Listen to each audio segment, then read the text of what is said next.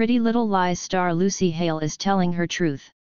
The 33-year-old actress spoke emotionally out about her addiction to alcohol and how she navigated her inner demons during a tell-all podcast interview.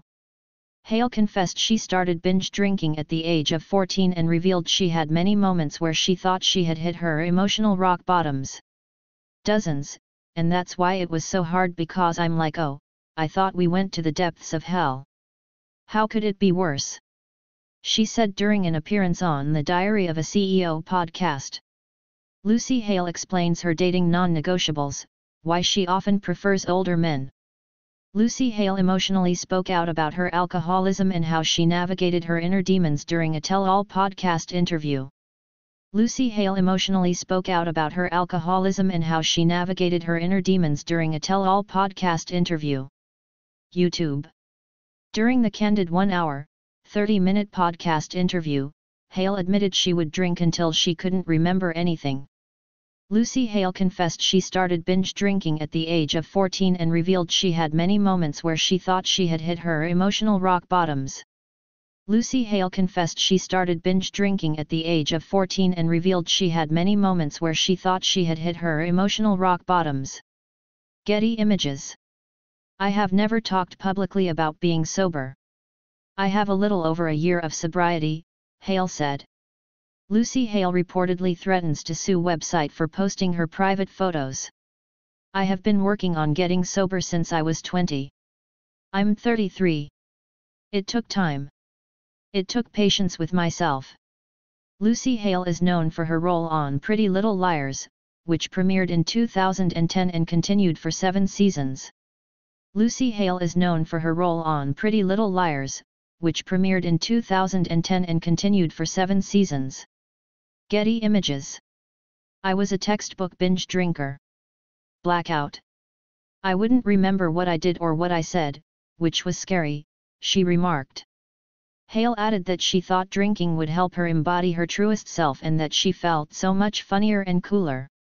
That's all bulls, she discovered.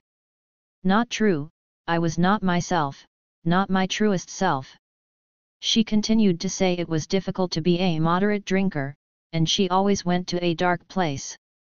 Despite having a strong support system, Hale pointed out that nobody could convince her not to drink until she was able to make the realization for herself.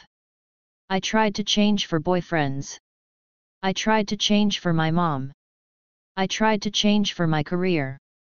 I tried to change for vain reasons. I'll look younger and look skinnier. I'll stop drinking for that. One of my best friends died of alcoholism and that still didn't make me want to get sober, Hale told the media outlet. None of that works. I had to and wanted to get sober January 2, 2022, because I said, I deserve more. I deserve more out of this life. I have to try it a different way, and I have to be willing to commit to it. She additionally opened up about her eating disorder, relationships, and what she hopes for in the next chapter of her life. On Valentine's Day, the Hating Game star also took to her Instagram to celebrate 1 year of sobriety. Hale shared a photo of a cake with sprinkles on top that said 1 year. On January 2, 2023, I celebrated 1 year of sobriety, she wrote in part. While this journey has mostly been private, I felt compelled tonight to let anyone who is struggling know that you are not alone and you are loved.